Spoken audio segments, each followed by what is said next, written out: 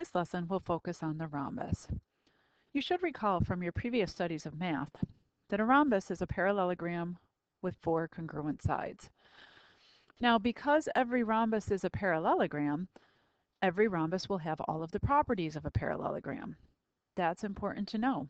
So every rhombus will have opposite sides that are parallel, opposite sides that are congruent, a diagonal that divides the rhombus into two congruent all of the properties that we know about the parallelogram also work for the rhombus. That's really important to know.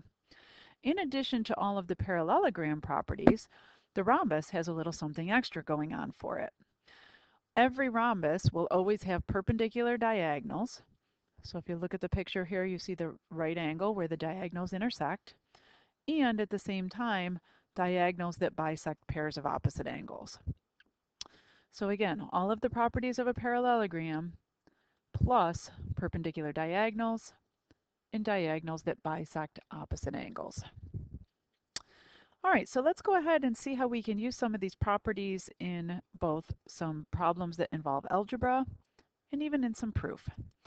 Number 1 says in simplest radical form, find the perimeter of a rhombus whose diagonals are 12 inches and 18 inches.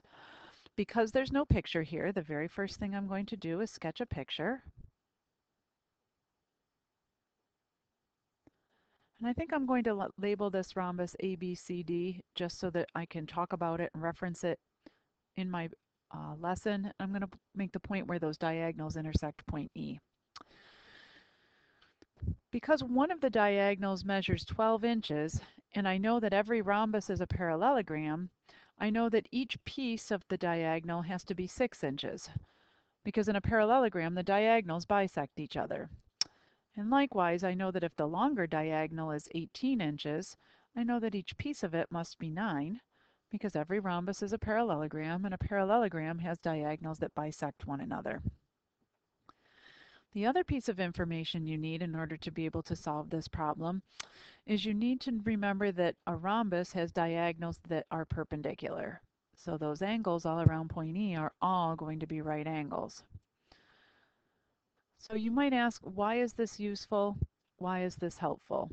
Well, if I look just at that red triangle, it's a right triangle where I know the lengths of 2 out of the 3 sides. So now I can use the Pythagorean theorem to go and find the length of the third side. Why is that important? Well, I'm trying to find the perimeter. And I find the perimeter of a rhombus or any polygon by simply adding together the lengths of all of its sides. So my first mission here is going to be to use the Pythagorean theorem to find the length of the side.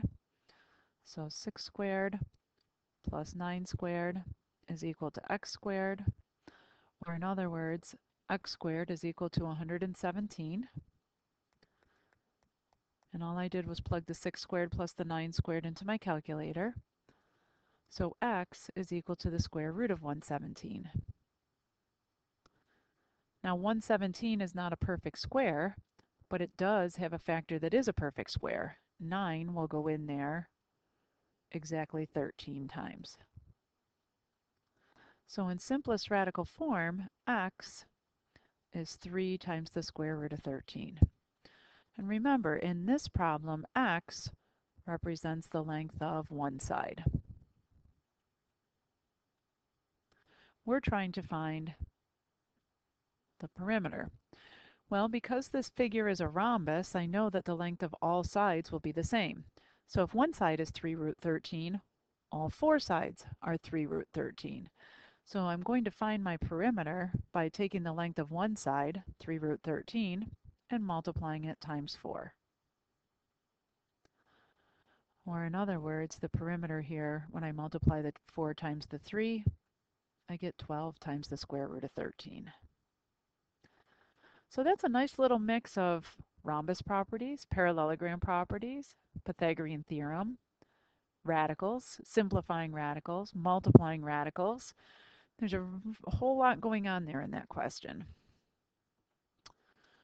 Okay, in the next one it says rhombus ABCD has diagonals that intersect at point E.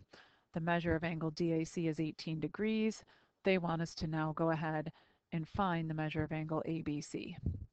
So this one, like number 1, because there's no picture, the first thing I'm going to do is draw a little sketch. And really, if I had more room, I would make my sketch a little bit bigger, but I have to do the best I can here with what I've got to work with. And these two diagonals, it says intersect at point E. The measure of angle DAC is 18 degrees. So I'm going to label that little angle in there 18 degrees. And they want us to find the measure of angle ABC. So the angle they want us to find is this one right here.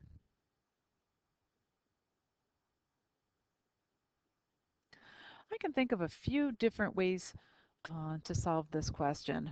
I'm going to look first of all at my properties of a rhombus. I know that in every rhombus the diagonals bisect the pairs of opposite angles. So if this little angle in here is 18, this little one in here must also be 18. So the whole thing, angle BAD, is 36. That's important because every rhombus is a parallelogram, and a parallelogram has opposite angles that are congruent. So therefore, angle DCB must be 36, and each of the little halves must be 18. This is helpful to me because now I can go find the angle that I'm looking for simply by doing 18 plus that desired angle, which I'm going to be super unoriginal and call x, have to sum up to 180. So in other words, x plus 36 is equal to 180, making x equal to 144. And x was the desired angle, so my measure of angle ABC must be 144 degrees. The last question leads us very nicely into the whole idea of proof that we're going to explore last. It says if a quadrilateral is a parallelogram where two consecutive sides are congruent, is that enough to make the quadrilateral a rhombus?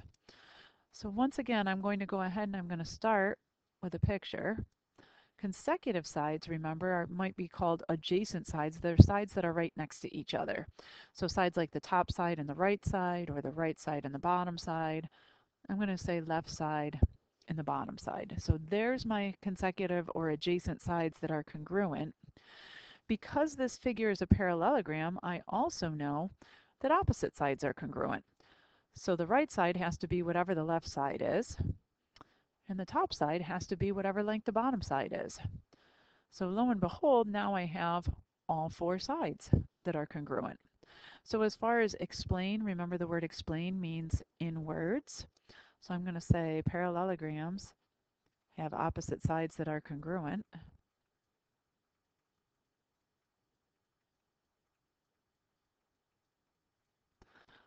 So therefore, congruent consecutive sides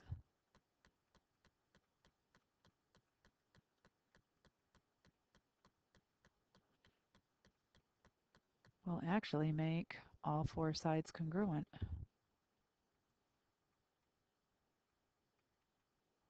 And that makes our figure a rhombus. So in answer to the question, is this enough to prove it's a rhombus? Yes. And again, it has to do with the fact that in a parallelogram, opposite sides are congruent. Okay, and then to finish this lesson off, we're going to go ahead and we're going to take a look at this last problem,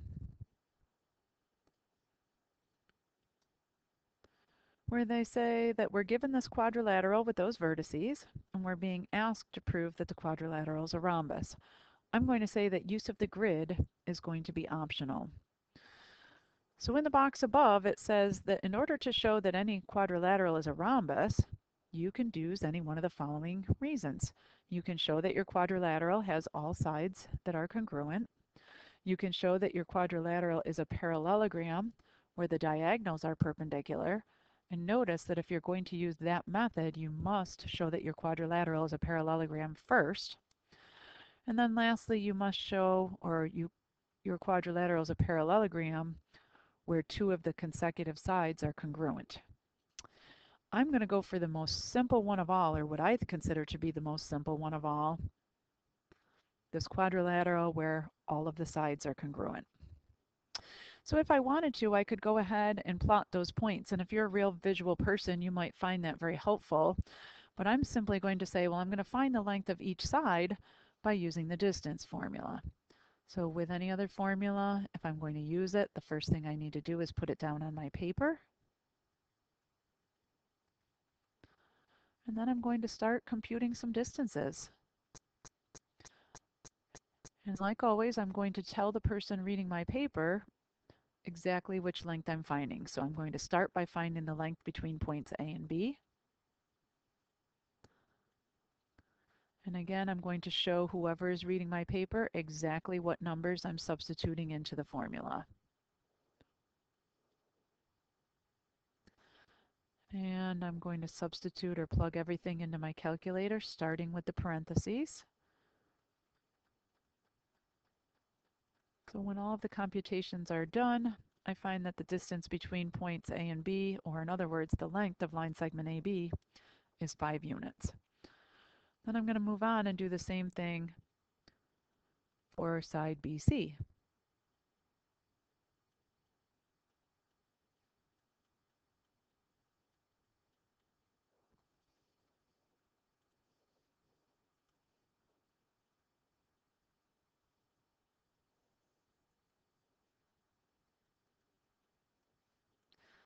And again, I'm going to plug all of that into my calculator, starting with the open parentheses.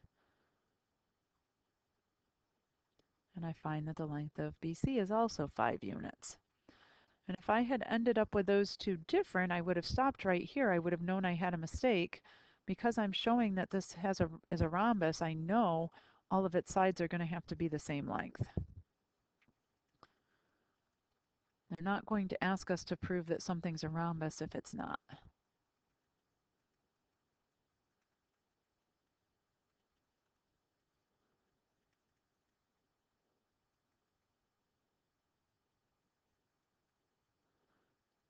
As expected, the length of CD also comes out equal to 5. And then the last side I need to find a length for is AD.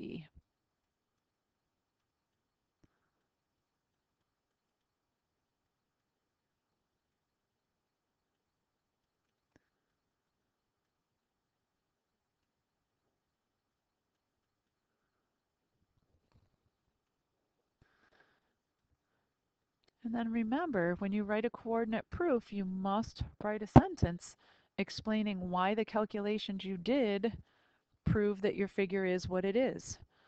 So I have to write my little blurb here at the end. Why did I pick distance formula? Well, I wanted to find the lengths, and I wanted to show that the lengths are all the same. So the lengths of all 4 sides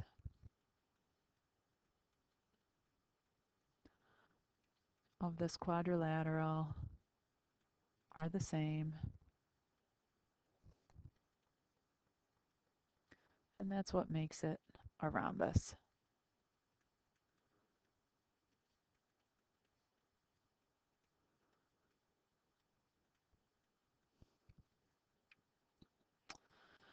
All right, as always, I'm going to have you flip up to the next page and in your own words, summarize the important information you're going to need to know from this lesson, and then see if you can use your newfound knowledge in order to solve the problems on the next page.